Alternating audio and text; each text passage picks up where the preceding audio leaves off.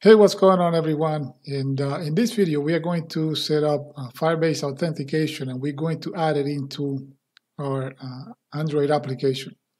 So let's go back into Firebase, and let's head over to firebase.google.com and click on Get Started. At this point, we see all the projects that we have. I'm going to click on my user registration project. And then I want to click on Authentication.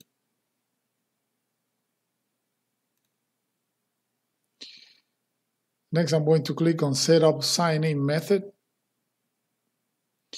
And notice here that we have different options for the sign-in of user into our application.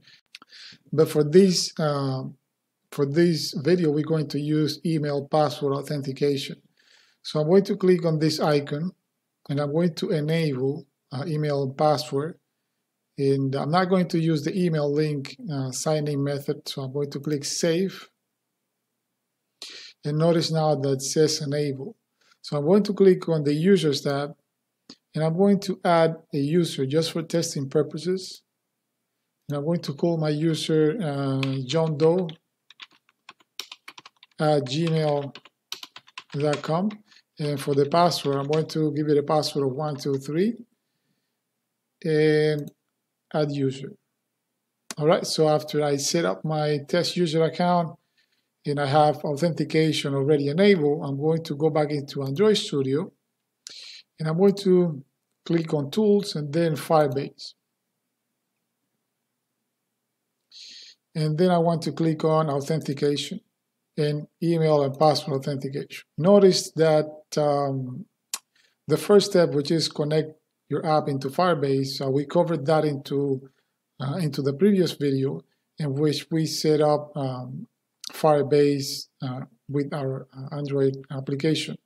And the second step is to add Firebase authentication to your app. So if you haven't done this, click on the link, and basically what it's going to do is going to add Firebase authentication dependency into your app Gradle.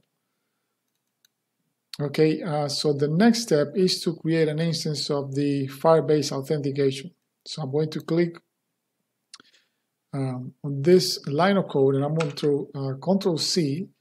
At the top of my activity, I'm going to paste the declaration of the Firebase authentication.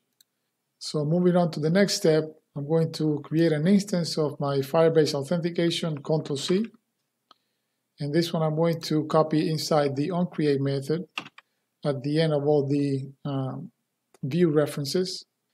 And the next step is to check whether the user has valid credentials. So I need to get the sign-in existing user code. So I'm going to Control-C to copy it. So before implementing this code, I want to implement an on-click listener for the button. So I'm going to say login button.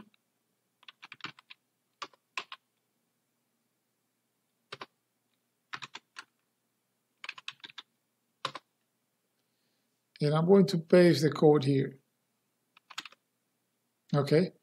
So another thing that so basically this code, what it's doing is calling the sign-in with email and password on the reference, on the instance of the reference of the Firebase authentication, and it's going to pass email and password.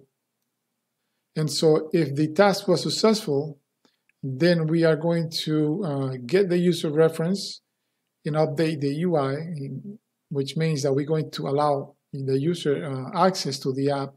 And if the authentication was not successful, then we are going to display a message to the user.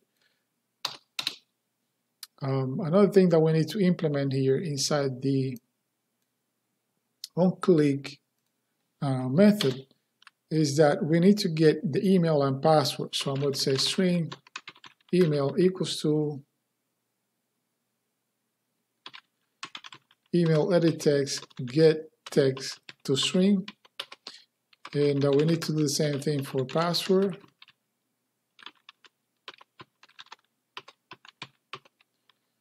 And so now we need to do some input validation. So text utils that is empty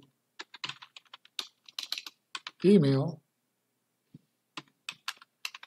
or text utils is empty password. In that case, what we want to do, we want to display a message to the user. And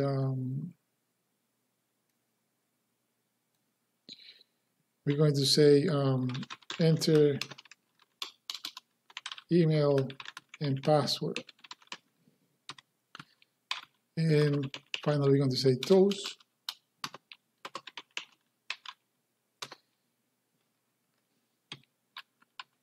And show.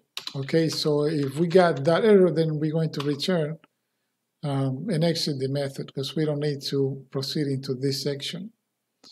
We need to next implement the updateui method. And we need to change this to main activity. Okay, so down here we are going to implement the public void updateui, and this is going to take a Firebase user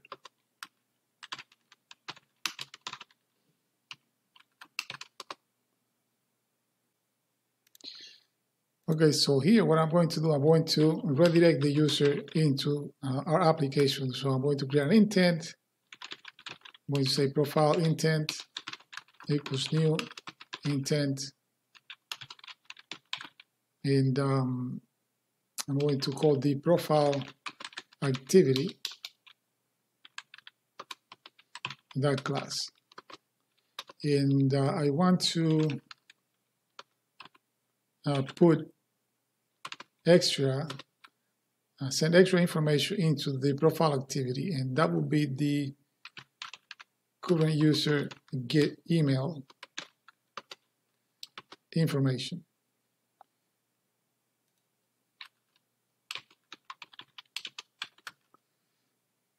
Okay, so next I'm going to start activity profile intent.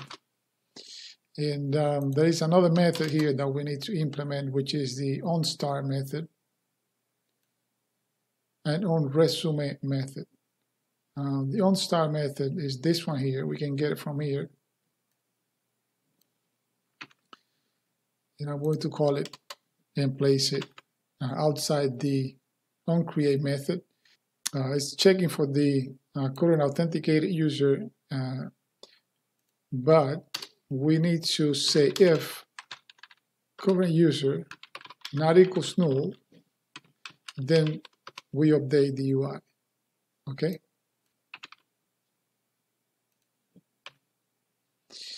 And I believe that's it. So let's go ahead and run the application. All right, so the app is running. So let's go ahead and enter the credentials.